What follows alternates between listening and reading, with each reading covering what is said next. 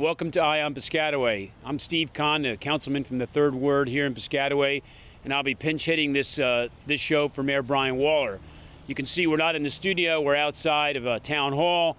It's October, Election Day is coming up. We're going to dedicate part of our show to talking about the election, some of the changes this year, and how to vote to make sure people understand how to vote. We're going to also go over and take a look at the community center. And we have some other updates of what's going on this month in Piscataway. We're outside Town Hall, actually outside the police station here in Piscataway, and I'm here with Melissa Seader, who's the Township Clerk, and she's probably the most knowledgeable person in municipal government as to how the election's going to run this year. And so we're here to talk to her so that we can learn a little bit more about how this election's going to go. Melissa, how are you? I'm good, thanks, Steve. We're also standing out by the drop-off box, and I have my mail-in ballot in hand. But I want to begin by asking you some questions. First of all, some folks in town probably don't know you. What's your role as the municipal clerk with regard to elections? So I oversee the elections for the municipality. I work closely with the Board of Elections at Middlesex County, who in turn work closely with the State Board of Elections. So this is a process that was followed in the November primary, the June primary election. It's a little bit different here because not everybody participated in the primary. So if I understand correctly, pursuant to the governor's order, if you're an active registered voter, you would have gotten a vote by mail actual ballot. It's not a sample ballot, it's a real ballot. Correct. Is that right? Yes, that's correct. So everybody who's an active registered voter, can you just tell us what is an active registered voter? So it's someone who has participated in elections, that their address has been affirmed with the Board of Elections, and there haven't been any sample ballots in previous elections sent back to the Board of Elections. Okay. You can check to see whether you are an active registered voter on the website that's on your screen now.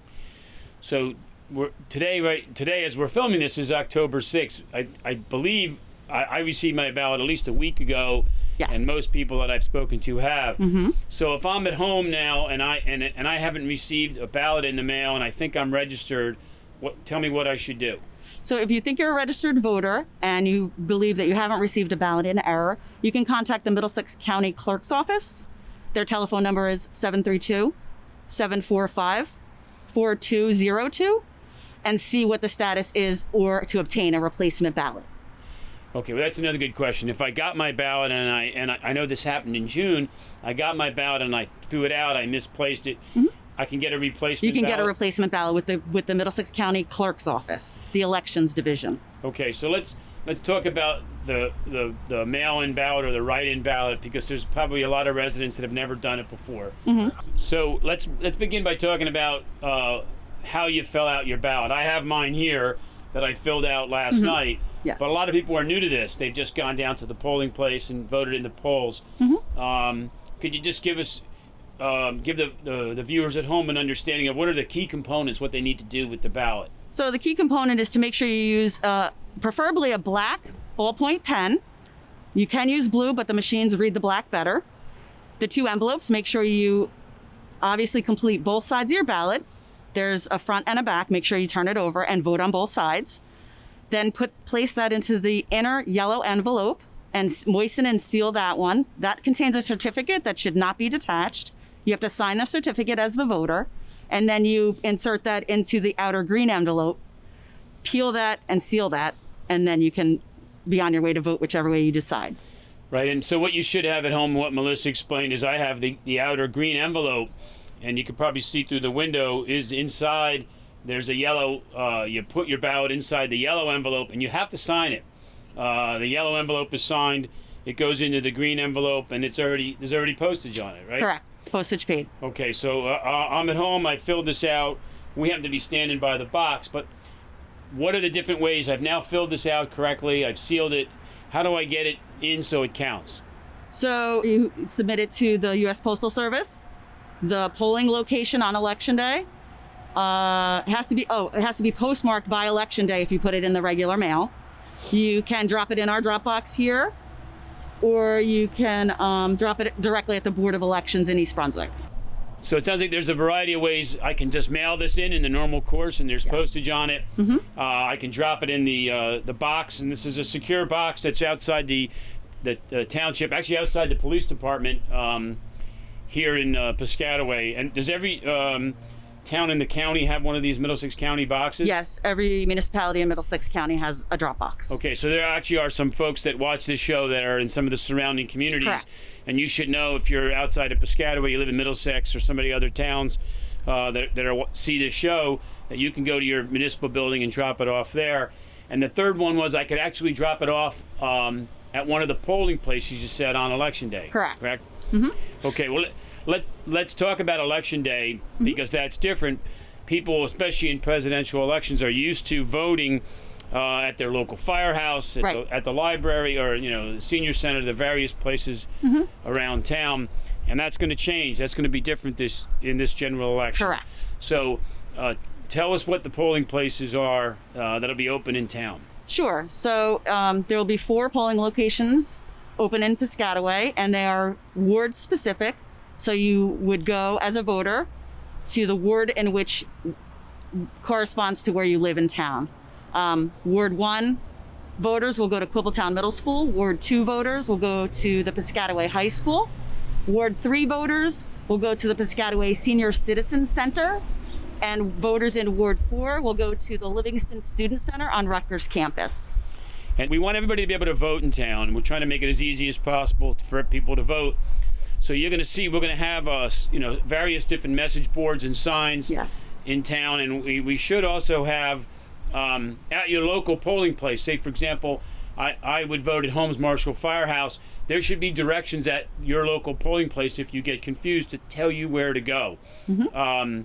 But a lot of people are going to think, well, I'm just going to vote on Election Day. I don't want to do this vote by mail stuff. I want to show up and actually push the button. Okay. They won't be able to do that. Is that right? They will not. This is strictly a provisional paper ballot election, which means if you decide not to vote with your ballot that you got in the mail, vote by mail, you'll vote at the polling place by provisional paper ballot on paper only. Let me ask a question about accommodations on Election Day. Will there be any accommodations for disabled voters at the polling places on Election Day? Yes, there will be provisions made for disabled voters at the polling site. Oh, okay. So let me just, a lot of stuff on the news about the election. It's hard to stay away from it.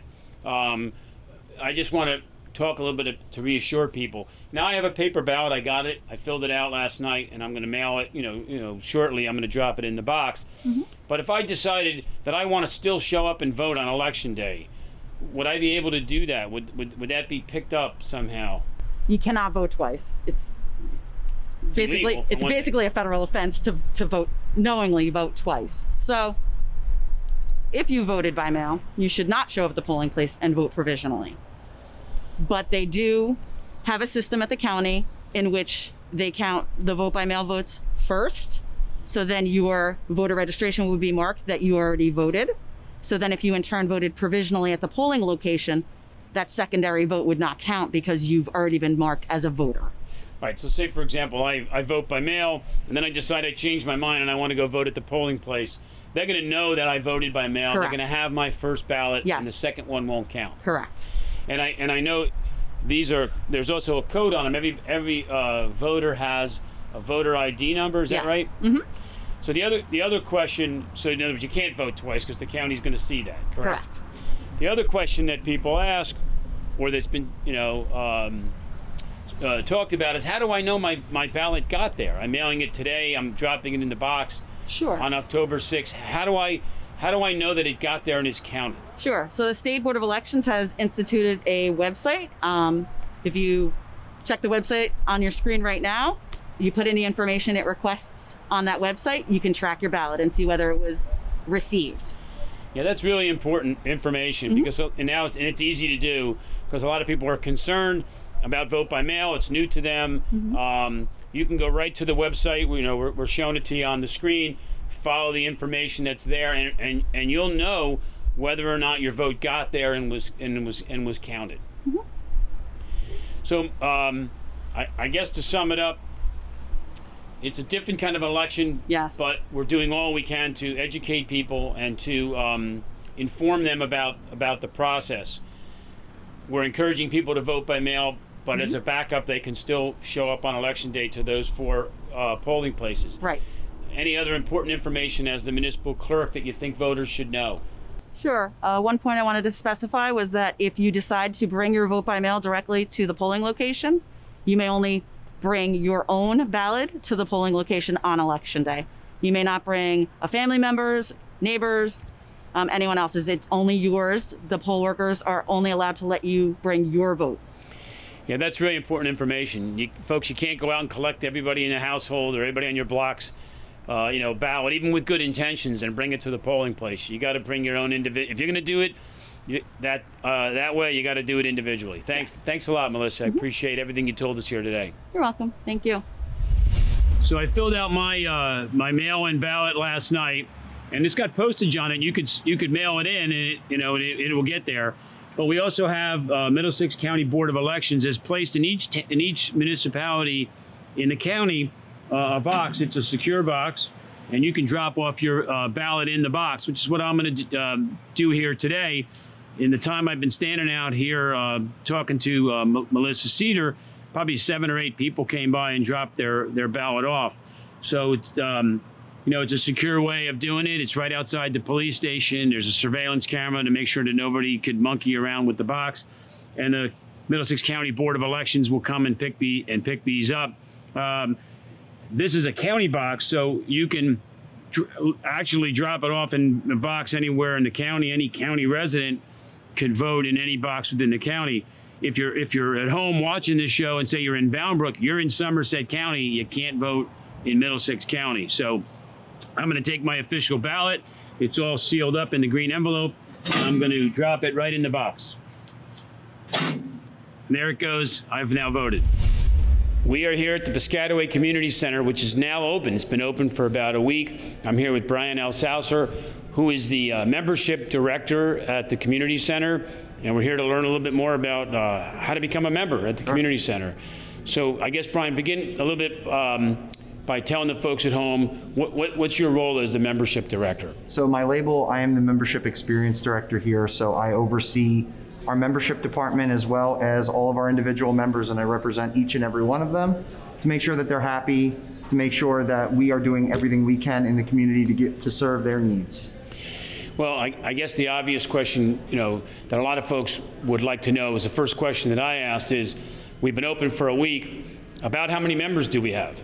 So currently to this date, we are at 2,100 individual members, which is about 840 units, and going up each day. Wow, that's a pretty good success for just a short period of time that we're open.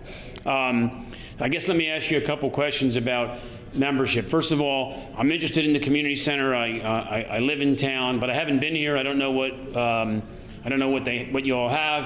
How do I find out more information? So yeah, we offer multiple different ways to learn more information. If you're uncomfortable leaving your house, we offer our virtual tours on our website. And if you are ready to come and visit the center today, you can come in and stop in. And we have we'll be here to accommodate you via tour, as well as answer any questions that you may have in regards to a membership type and the amenities of the facility. I know it's a little complicated because the membership programs and rates vary tremendously. And I don't know that we can go into as much detail as needed, but can you give us an overview or summary so the folks at home have some explanation of generally what type of memberships are available and the costs? Sure. So we have a whole bunch of different membership types, but we do have our non-resident membership types and our resident membership types to truly benefit being a resident in this community center, in this community. This has been a long time coming for this facility, and there is that benefit for our residents here. So there are membership types by family, by individuals, and we have all of that here for you or on our website when you go and visit. Yeah, I guess that's the best place to get the most detailed information. There's family packages, individual packages that vary in cost, correct? Yes. And I think what you just said, if I understood correctly, is that there's a different cost if I'm a Piscataway resident versus a resident from outside the community, correct? Correct, yes. So is there anything else that people need to know about memberships, how to get more information about the community? Sure, I mean, you could just visit our website, and obviously with that, our website, our Facebook pages, not just our YMCA pages, but also the Township's pages. every time we open up something new or new amenities are becoming available, we try to get it out to everyone as soon as we can. Obviously right now with COVID-19, there's not a lot available, but as the coming days continue, more things will become available. Yeah, I'm going to talk a little bit more about that with Kyle in a few minutes, but while the facility is open, there's all sorts of safety limitations and restrictions. Yeah. Is that right? Sure. Yes. So for the in regards to staying compliant with the health department, we are each day living by those standards. Health checks at the door, ensuring that everyone is socially distancing and practicing social distance, and we're doing everything we can. And hopefully, these will all be lifted, in the near future. So, I guess a couple more questions. I signed up and registered online on the website. You can still do that? Correct. Yes. Okay. You could do it in person or on the website? In person or online. We're encouraging online just because, from a setup standpoint, for you to put in your own individual information, you'll be able to do it quicker, but we are here for everyone and we can do it in-house. So whether you feel comfortable doing it from home at any time of the day, because our hours are limited right now, or if you can fit in your schedule to come and see us in the facility, we're here to accommodate you as well.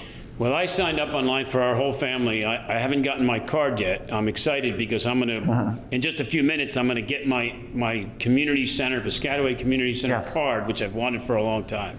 Looking forward to that. Yes, and that's the reason why we have you do that right in check-in, so our staff can meet you individually, take your photo, and give you that card and give you that kind of that first greeting, and for your first workout and your first visit. Well, let's go walk over, and I'm going to get my community center card.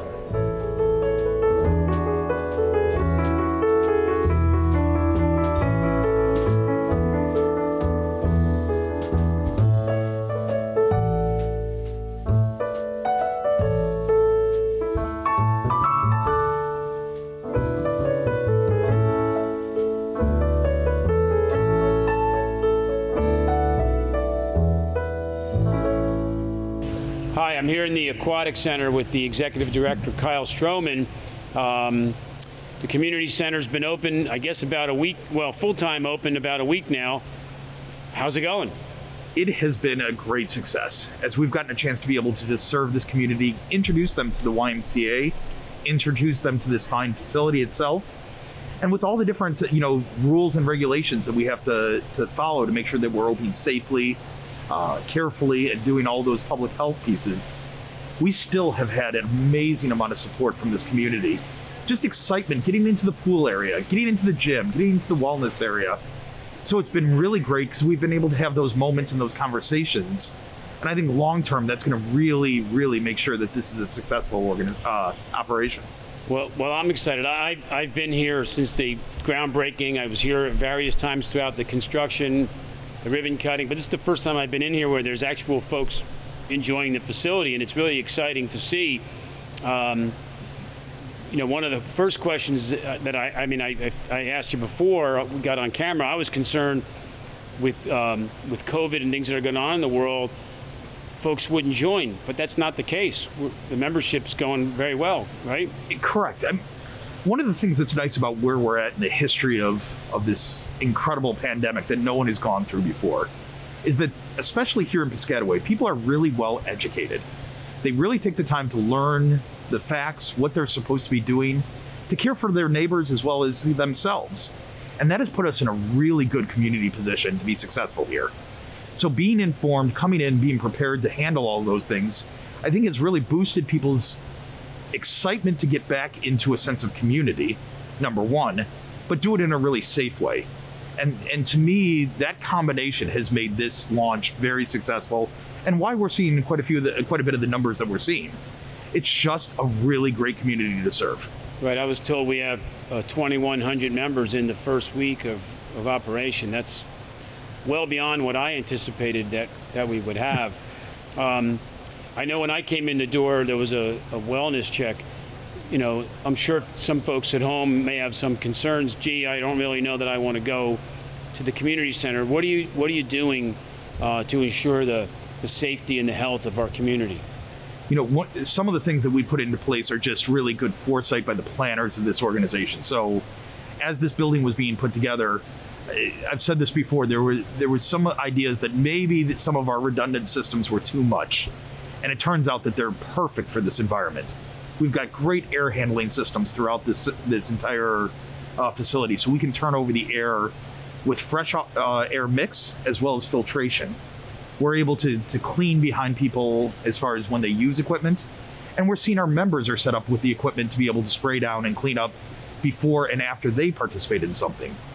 We also know that the health department is standing behind us trying to make sure that there's a lot of good policies in place. So it's a little inconvenient at times not to be able to use the locker rooms, but our members understand that that's not the time and place that we're at right now. So we also have areas of this building that are just not quite ready. As far as the pool, we are asking members to register beforehand or get an appointment. Then they get their own private lane to be able to do their workout. Yes, it limits the number of people that are inside the facility, but it allows everyone to do it safely. So there's a lot of pieces of the puzzle that we've been able to put together that really instill confidence into individuals as they also start to venture back being around their neighbors. So we're excited how that all works together. So that makes me want to ask a couple of questions. Sure. If I'm at home, I'm a member, and I decide I want to go work out, can I just show up? Do I need to make an appointment? How does that work? So we have got currently a 75-person capacity inside this facility. So when you sign up as a member, you'll have a complete portal that gives you full access to your accounts. Inside that online portal, there's a couple things that you'll get as far as information. Number one is you get to see real-time usage of this facility, and it'll tell you if it's 20% full, 30% full, 50, or near 100% full. You also, inside that portal, would be able to schedule your visit here for an aquatic lane. But if you're coming to just work out in one of our wellness areas, the 75-person, we found schedules are so difficult, even in these situations, that we needed our members to be able to have the flexibility of not always just doing an appointment, but just come in and have the chance to just recreation. And so both of those tools together, they're all within everyone's individual membership portal, gives them a lot of freedom and flexibility to use this fantastic facility and do it safely. So I can go on the website and I could see how crowded or how uncrowded the facility is at any given time in real time.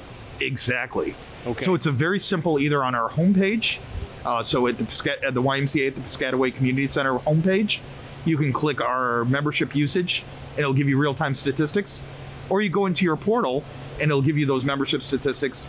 And not only will it show you that, but when it comes down to like the pool area, it will tell you that capacity of the competitive pool or our exercise pool.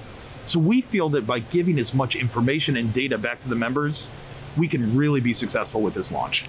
So some aspects of the facility are not open because of some restrictions. What are those that are not open?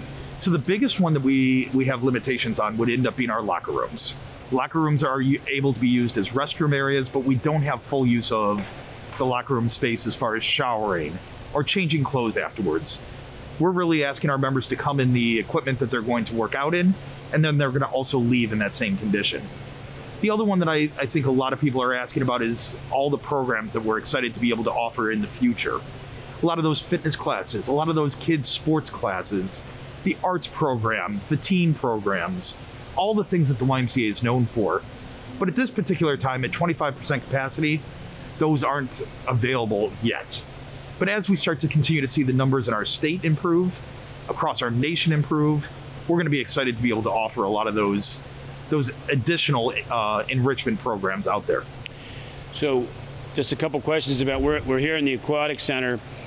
If I understood what you said, if I want to come to the pool at 11 o'clock, weekday morning, I can register and get a lane and online, so I know that I have a spot. Is that what you said? Exactly. So you would go in, and you're going to reserve your space in the Y. It's then going to give you a menu option of spaces that you can reserve. So it would be the competitive pool, and you can do it in a half-hour increment or up to an hour's worth of time. And once you book that, you'll get an email confirmation that you've got it, and that lane will be reserved for you for that time frame.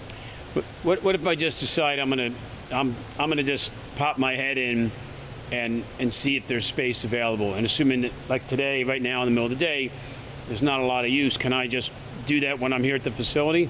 You'll have limited opportunities, so we really do encourage the reservations. Because one of the things that we've been finding right now is as people are getting back into their wellness journey, is that they may register for an hour, but swim for 45 minutes.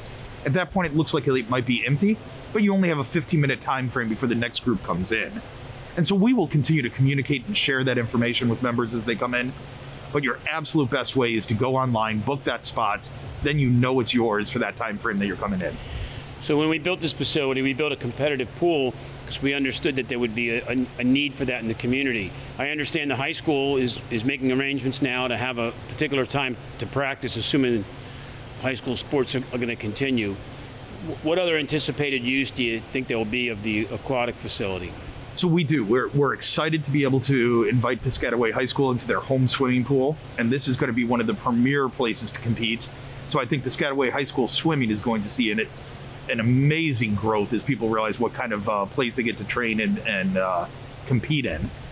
But then we're going to start to see age group swimming that's in here. The YMCA of Musa does have a swim team, so we're going to start to see that build up. But it's going to be a program space too, an opportunity for our community members to learn how to swim. And of course, we always want to leave it open to exercise and lap swimming. This is too incredible of a facility to over-program what we're trying to do. And we want our members to be able to come in at times and get their workouts in. So between fitness classes, swim lessons, swim teams, potentially scuba out there at some point in time, the fire department's using it as a training site for them. There is going to be a lot happening inside this aquatic center, but it's going to be a lot of fun, and it's going to truly represent our community. Well, I can say there was excellent feedback. I'm a volunteer firefighter, and I know that you had a water rescue class that was run here, and there's going to be more coming up. I'm going to actually take one of the classes coming up. But there was tremendous feedback from the firefighters in town about the facility. They were really excited to have it in town and to train on it. It's exciting to be in here and see people enjoying the facility. And I appreciate the experience you bring to this, because this is still challenging times that we're working through. Anything else that you think the residents at home need to know about the community center? You know what, I think you've hit on it. We are just genuinely excited to see the community coming out and enjoying their community center. And I'm going to keep on encouraging people that we are working tirelessly to make sure it's a safe, fun experience for everyone that gets involved. But we're here because we want to serve the community, and we need people to get involved. So come on out, get your membership started, and start to find out how to get involved in this amazing community center. That's why it's here. That's how it's going to stay amazing, is by simply having the community all come together and participate in this event. Well, thanks a lot, Kyle. You know, we're here in October of 2020. It's the kickoff of this facility. What's great about this facility is it's going to be here for residents in this town to enjoy for generations to come. So I'm excited to be here at the beginning, and I'm really looking forward to see where we go. It's going to be an amazing journey. It's going to be a fun one. Thank you. Thank you. October is Fire Prevention Month, and I'm out here with Bob Gorr, who's Piscataway Township's Fire Marshal. Talk a little bit about Fire Prevention Month and educate the folks at home on some of the things that they should know. Welcome back to the show, Bob. You've been on this show a number of times. So let me just begin with October's Fire Prevention Month. Tell the folks at home, what does that mean? Okay, this is just a reminder, as it is every year, that people should just take time out and learn and just revisit what fire prevention is about. Number one, for home fire safety, we just want to tell you quickly is that everybody knows some form or fashion they have smoke detectors. Now, some are electric, some are battery, some are older and some are newer. They did pass a new law that came out quite some time ago that now, instead of the battery life on the new detectors that you go out and purchase are 10 years. Now, the detector, the inside sensor inside that smoke detector, that what senses what's smoke or fire, and at least when the smoke detector goes off, that sensor does have a shelf life. That means it has an expiration time. So just because you buy a new 10-year battery does not mean that will last up to the 10 years. You got to check it, and you should test it manually. If you live in an apartment or condo, call your condo association, or if you don't know how to test it, ask a neighbor or one of your family members, or you can even now look on the internet and social media how to do these things. As well, the biggest things that we also want to remind you that came about is carbon monoxide alarms. They're two separate alarms, but you can buy a carbon monoxide and a combination smoke detector. They work in two different ways. The smoke detector, as you know, creates from a fire smoke. Smoke then hits the alarm, sounds the alarm for you to get out for safety. But the carbon monoxide detector picks up odorless gases. That means something that you can't smell is clear in the air, but it depletes the oxygen from the air. If you have fuel burning appliances, no matter where you live, condo, house, or apartment, a stove, a gas dryer, or a water heater, or a furnace, those, when you do heat it up or it does get used, sometimes it doesn't work correctly and it gives off this non-odorless gas, or fuel. And what that does, it depletes some of the oxygen that's in the air that we're breathing every day. So depleting the oxygen that can hurt or it can kill you. So the detector picks up, okay, the appliance isn't burning correctly or using it correctly, so it senses off the sensor, and that tells you that there's something wrong. Then you can call 911 and Public Service Electric and Gas, and they'll come out there and check your appliances. And the fire department does have meters where they can pick that up in their meter that there is something wrong of some type of gas. Yeah, that's an important point, because some people have a detector that may be wired in to an emergency system that would call. But if not, if your CO detector is going off or your smoke detector is going off, people should call 911, correct? Correct. And the fire department, we get those calls all the time. We come out and we'll check things out, and we have a meter that measures those things. Is that right? Yeah, we got the same type of meter, almost just like public service, that they can detect that until public service arrives, and that would help out. We're trying to tell the residents and occupants, don't start looking for the problem. If the alarm does sound carbon monoxide or a smoke detector, get out to your safety, and then you can use a cell phone or somebody else's or a neighbor's house phone and call 911. Let the professional people, as the firefighters come out, let them check that out, because they have more experience and they do have the proper equipment to check that. Yeah, don't be shy. I mean, if it goes off, you really got to call the fire department. You can't smell it. You won't know. You may think on your own everything is fine, but things could be deadly. Correct. What other things should folks know about Fire Prevention Month? Well, the month of fire prevention week, well, it's Fire Prevention Week, but the month should be, if not just the detectors, but making sure that your home is fire safe. A couple things are, a lot of people, no matter where you live, it doesn't just have to be a regular single family home. Anywhere you all live is extension cords. A lot of people bunch up extension cords one to another. They don't use strip protectors, the surge protectors. But if you have any questions, now they got associates that are in different departments. You can ask an electrician, or you can ask an associate in the store, wherever you go to, and see if you can get the answer. Or you can go on the internet and find out, I got this appliance, well, this cord, is it thick enough or thin enough? You can ask these questions, and I'm sure you can get the answer.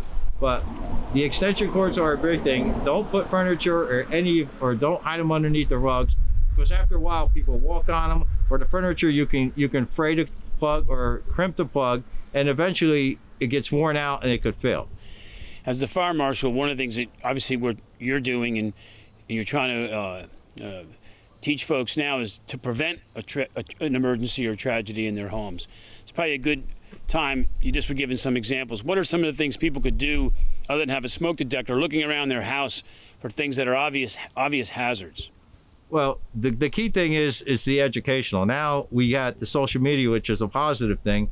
You can go on social media and you can look up how to make your home fire safe. You can actually, instead of lecturing, you can actually see for yourself at your own time about how to make a video of what things that could be in your house and what you can do to help prevent it.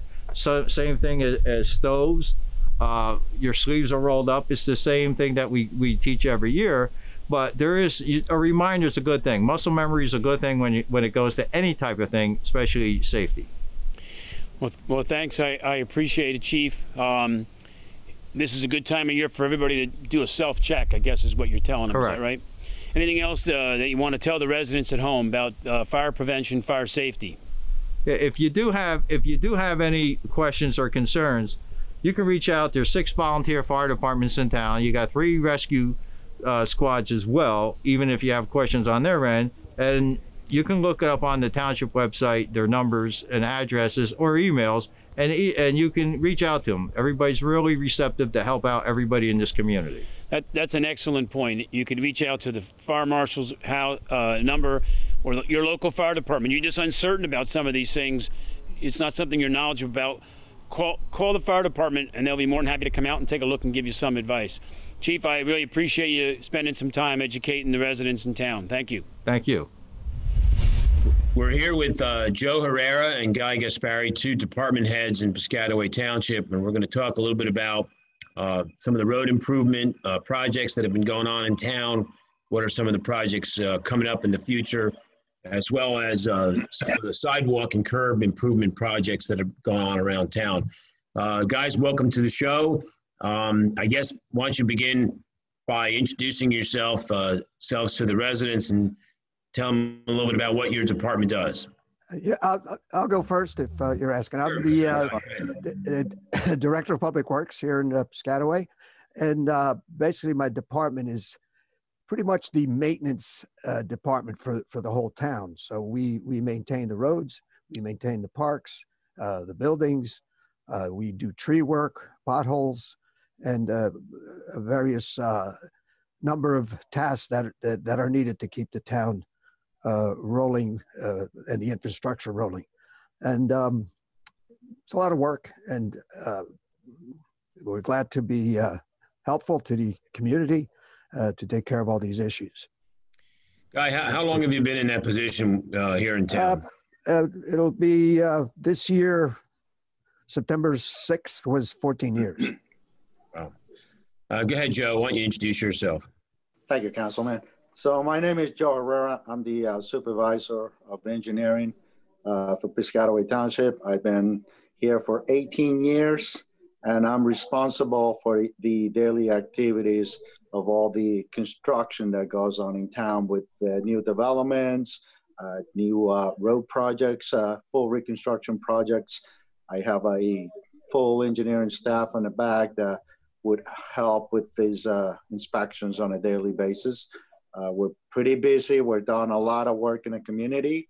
We're probably going to be going over some of the projects that we had just recently completed, as well as any projects that are under construction and future road projects.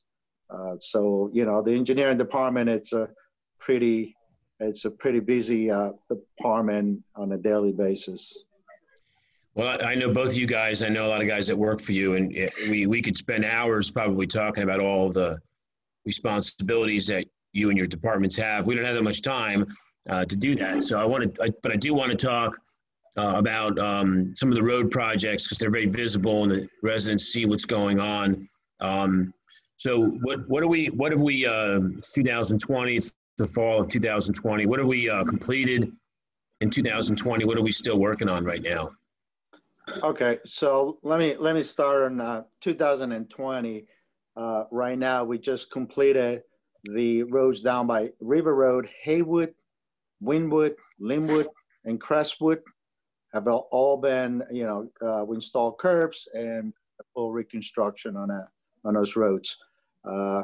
Those 4 roads were completed early this year.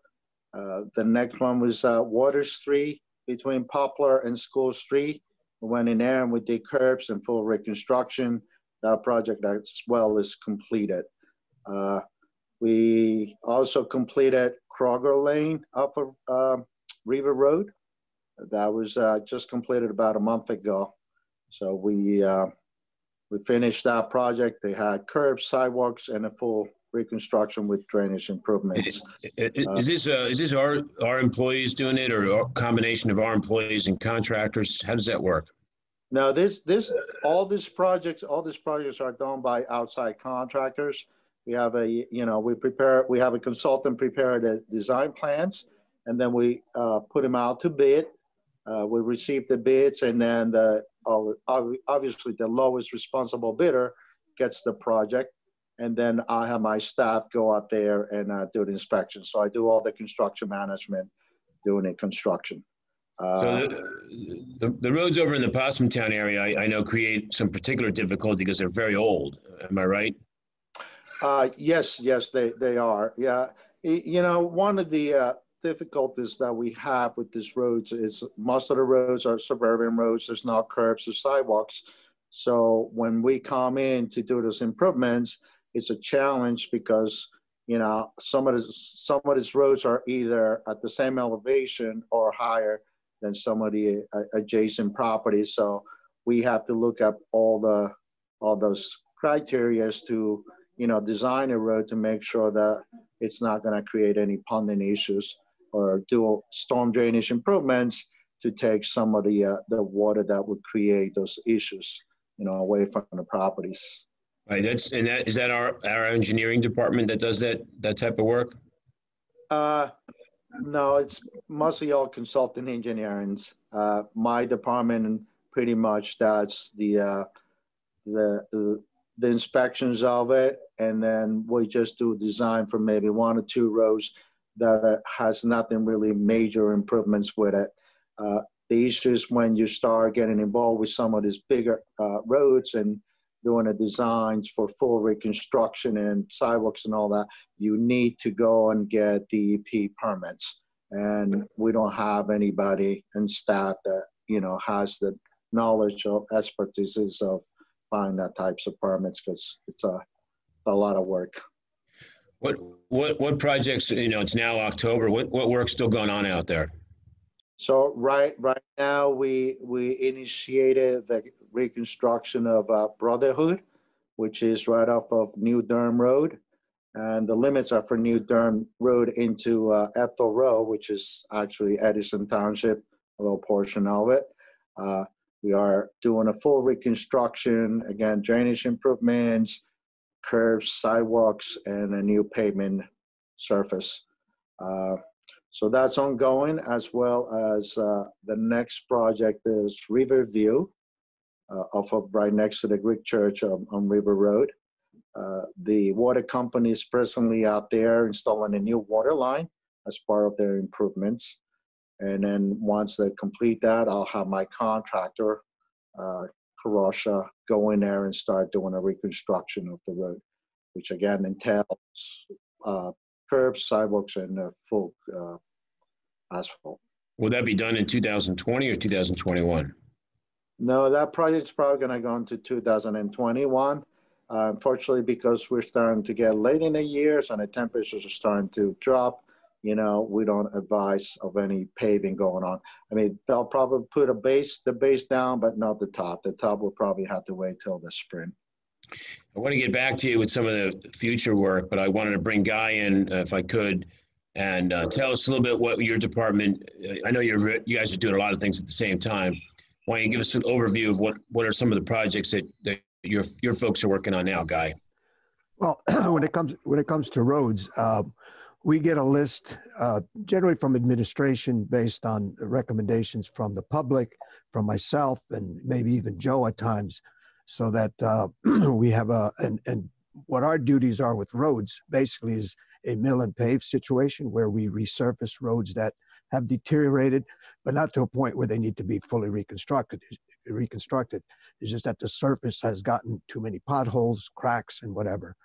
So what we do, I put out a contract where a contractor comes in to do the milling portion of it. Then I also put out a contract to acquire material. Generally, we spend about every 2 years about $1 million worth of asphalt. And I have a crew that does the surfacing after the contractor does the milling. Usually it's about 2 inches. We do get situations where we have to do a little bit of the same stuff that Joe does because there may be a situation where the road is such that it needs some kind of improvement beyond just milling and paving. Right now, I have about 42 roads in the queue to do. This past year was a little rough getting things done between the COVID, utilities being in the way. I also coordinate with Joe. Joe has the contract to redo the curbing where it's needed on these roads. And until his contractor gets done, I can't do the roads. And I know Joe has had some problems with one of the contractors who just they had to let him go because he didn't do the job he was hired to do. So that delayed things. But I think we're ready to come off the chute next year. We're going to do a few more roads this year. I think we're trying to get Grandview done because we've had a lot of complaints about Grandview, and possibly Academy because I think Joe's people are about ready to finish up the curb there. And then, like I said, next year we're going to be ready to go with the rest of the 42 roads that I have in the queue. So the folks at home can go on the township's website and see the status of the different streets in town. Good. I know we wanted to talk about sidewalks in the time we have left. Go ahead. Yeah, that's a little sticky problem because a lot of people think that sidewalks are something that we just generally do offhand. Now, we do have a courtesy program. I don't think it's written in our ordinance in any way, but what happens is if one of our street trees uplifts the sidewalk, the people that live on the street, right in front of that uplifted sidewalk could send us a letter, an email, whatever, somehow inform us that this occurs. And we make a list. And generally every year, sometimes every 2 years, depends on budgeting, we put out a contract to repair all these sidewalks within that list. I just want to sort of inform the public that we do this as a courtesy, so it can't be on demand. They have to wait until we get this contract out. So there might be a year wait a lot of times, sometimes 2 years. And they have the right to do the sidewalks themselves if they really want to, because, for some insurance reason or whatever. But that's the way our sidewalk program works. So we're just about finished up with the last contract we have.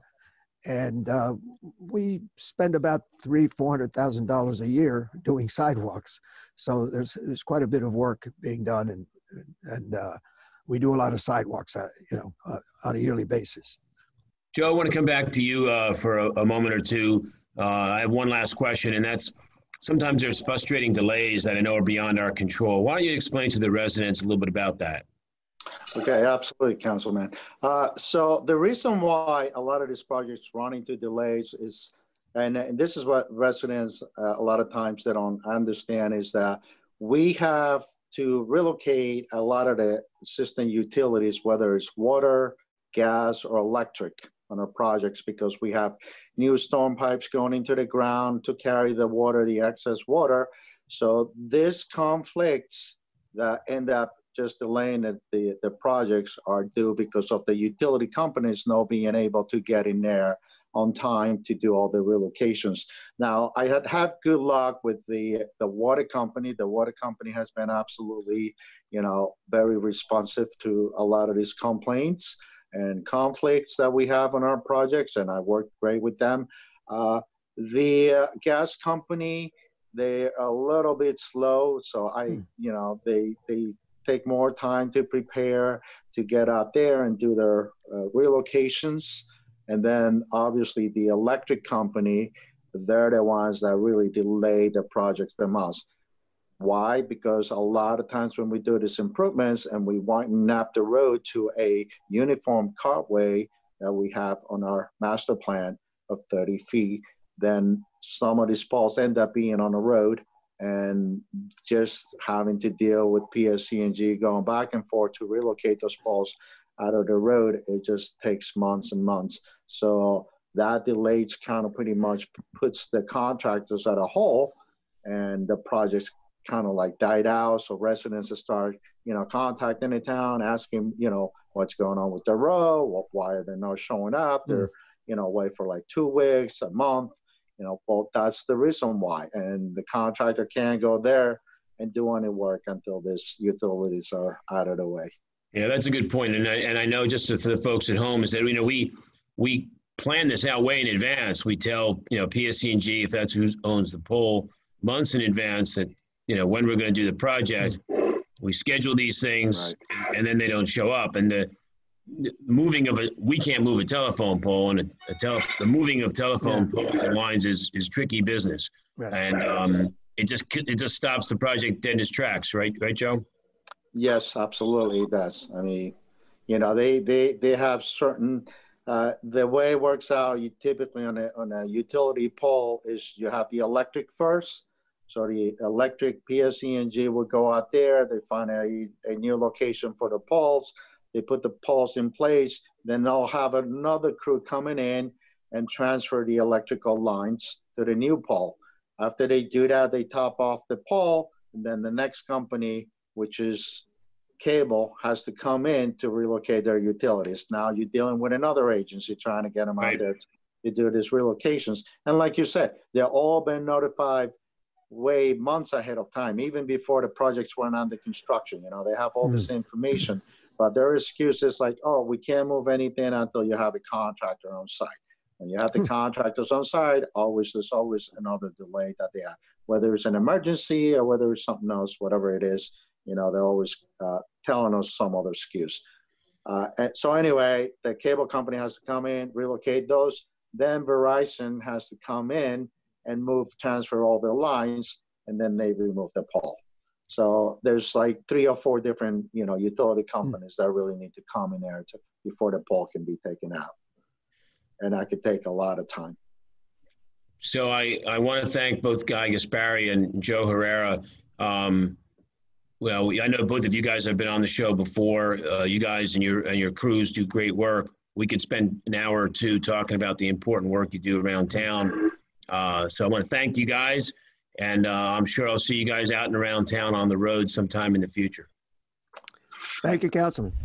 One of my favorite places in Piscataway is East Jersey Old Town in Johnson Park, and we're fortunate enough here today to have Mark Nonestied, who is the division head for the Middlesex County Historic Sites and History, with us to talk about East Jersey Old Town and some of the events that are coming up. Mark, welcome to the show.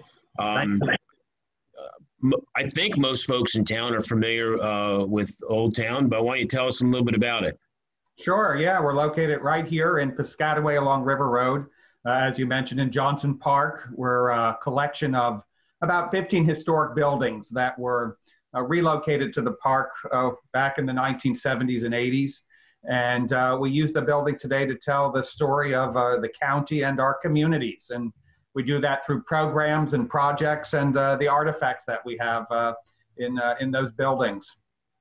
I've been there a number of times. I was there on a school trip a year or two ago, and I live right by the park, so I'm there all the time. And a lot has happened in the last few years. A lot of work's gone on, a lot of improvements, a lot of activity. It looks like you're in one of the buildings now, are you? I am, yes. Yep. So tell folks about it, because we want them to come out and enjoy it. What do you got going on there? Right.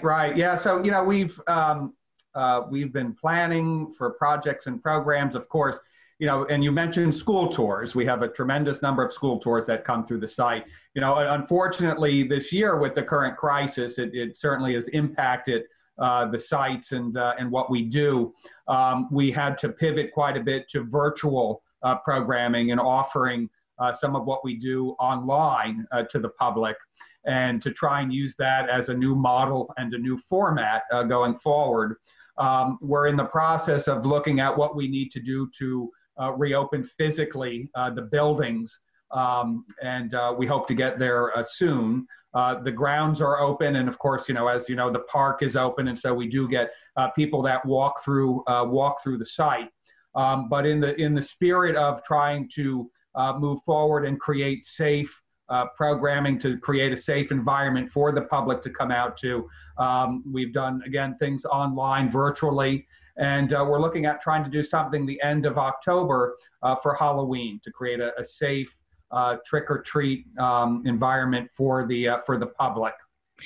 Well, I've thought for a long time that was such an underutilized treasure, and the freeholders are really focused on, and I guess you have in your department in the last several years, improving the park and getting the public involved in it. The difference of what it was 10 or 15 years ago and what it is now is just night and day. I know one of my favorite times of year, it's cold, but at Christmas time, there's lots of different events. I was there last Christmas. Are you going to be able to have that again this year? Yep, we're looking at doing that as well. I'm glad you noticed the changes because we have instituted many of them, including bringing in more living history interpreters. So when people do come for events or programs, that there are these living history interpreters talking about the past in a very unique and dynamic way.